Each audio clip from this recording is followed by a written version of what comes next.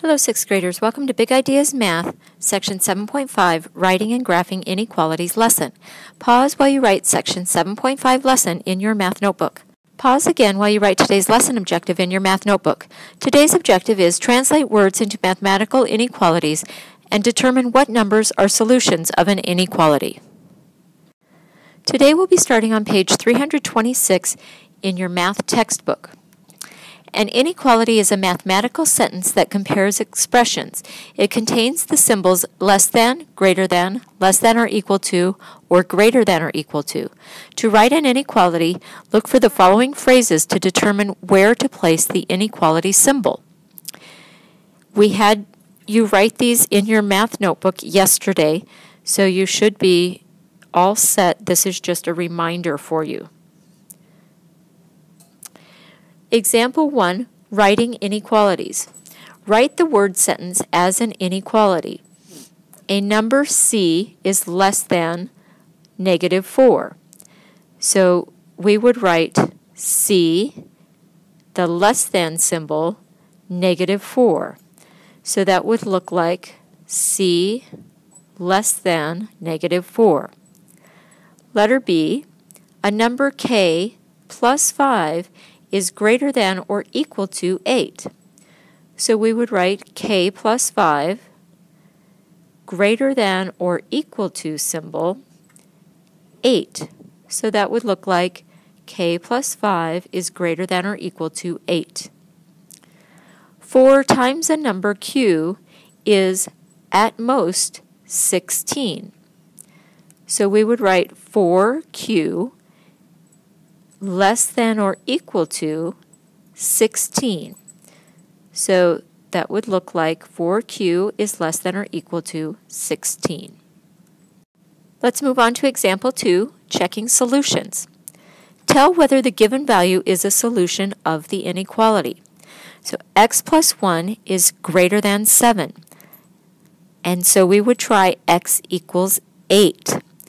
So x plus 1 is greater than 7. We write the inequality, and we substitute 8 for x. 8 plus 1, we're questioning whether that's greater than 7. So we add it up. 9 is greater than 7, so it checks out. So it's good to go. So 8 is the solution of the inequality. Letter B, 7y is less than 27. And we're going to check to see if y equals 4 is a solution for that inequality. So we write the inequality, and then we substitute 4 for y. 7 times 4 is less than 27. And when we multiply, we get 28, because 7 times 4 is 28. 28 is not less than 27. So 4 is not a solution of the inequality. Continuing on with letter C, z divided by 3 is greater than 5. Z equals 15. So we write the inequality, and we substitute 15 for z, and we have 15 divided by 3 is greater than or equal to 5, so we're trying that out, and we substitute in the 15 for z, and we get 5 when we divide, and 5 is greater than or equal to 5. So 15 is a solution of the inequality. The graph of an inequality shows all the solutions of the inequality on a number line. An open circle is used when a number is not a solution. A closed circle is used when a number is a solution. An arrow to the left or right shows that the graph continues in that direction. This is really, really important, and I know that it was in your notes from yesterday, so if you didn't quite remember it, you need to be sure you put a star next to it or highlight it or do something so that you make sure that you've got that so that it's in your memory as well.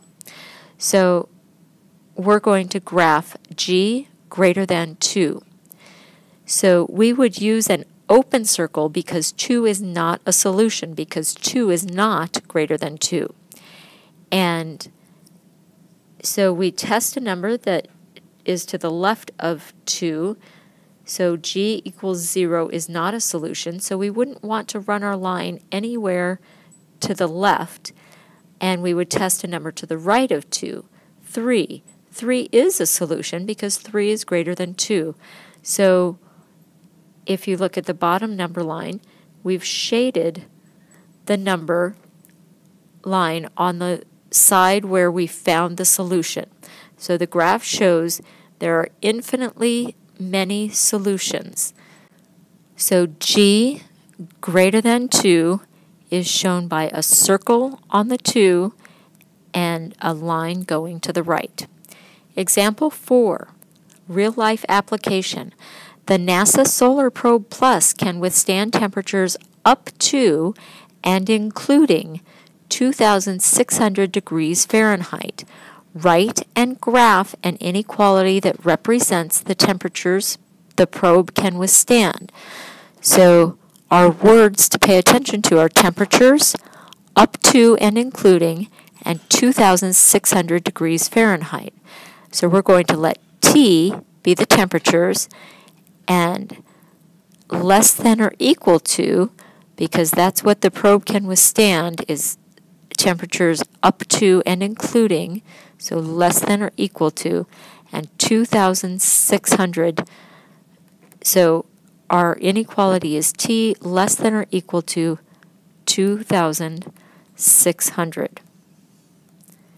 And when we graph that, it's everything to the left of 2,600 and the closed circle on 2,600. Your assignment for this lesson is to complete the On Your Own problems 1 through 13 below. They're also on pages 326 through 328 of your textbook. Show your work and be prepared to share during our next class.